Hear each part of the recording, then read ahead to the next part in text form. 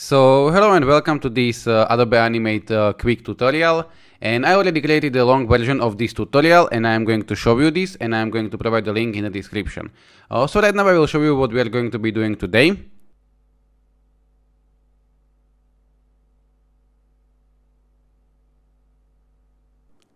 And now I will show you the long version of this tutorial.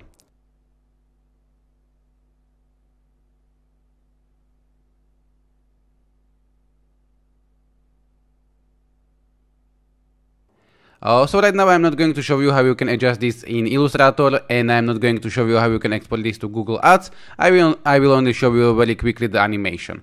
Also, I will go to the Adobe Animate and I'm going to create new document, and I will go with 300 by 600 like so.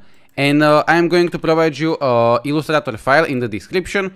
You can go ahead and work with the freepik file. I'm going to also provide that one, but I'm going to provide you this one, and I'm going to drag it to the Adobe Animate like so, and I'm just going to click import. And we are basically going to have two layers, and I'm going to click anywhere. I will go to the properties and I will change the color of the background to maybe something like this. And right now this shadow looks very bad, so I can go ahead and double click and until I will get to that, and I can change the color of the shadow a little bit like so, but that's not the point of this tutorial. So I will go back to the scene 1, and now I will convert both of these things to the symbol. So F8 or modify convert to symbol, and symbol 1 is fine, and I will click on the tooth F8 and symbol 2 is fine.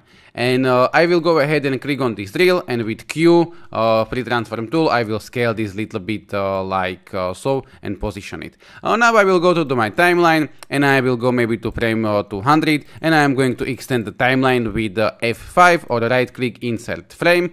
And now what I can do is I can go ahead and maybe at least rename one of my layers. So this is going to be drill, and I will go to maybe frame 50, and I'm going to create new keyframe F6 or right click insert keyframe, and I will go to the first keyframe, and I'm going to position this up outside of the stage. And if you don't see things outside of the stage, there is this clip content outside of the stage. I'm going to position it in here, and I'm going to click in between, right click and create classic twin. So basically we are going to have this kind of animation, and maybe what I could do is click on the first keyframe, go to the classic ease and choose this ease in, easy out. Basically this means that it will slow down at the end of the animation. So it will go like so, and then it will be like in the middle of the animation it will be slowing like so. And now the vibration or shaking of the tooth. So that's a very simple frame by frame animation.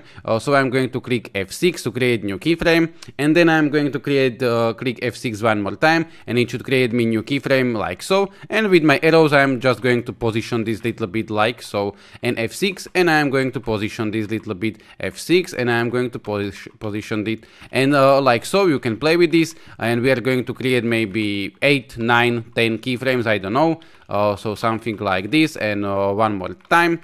And now what I'm going to do is I'm going to get all of this like so with the shift, and with the alt I am going to duplicate this. And right now I'm going to select everything like so, and with alt I am going to duplicate this, and I can do this maybe 1 or 2 more times. So I'm going to duplicate this, and maybe I can do this one more time. So this is going to be a little bit longer, and I'm going to position it like so.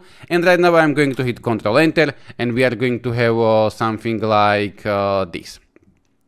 So yeah, if you want, you can go ahead and watch the long version of the tutorial.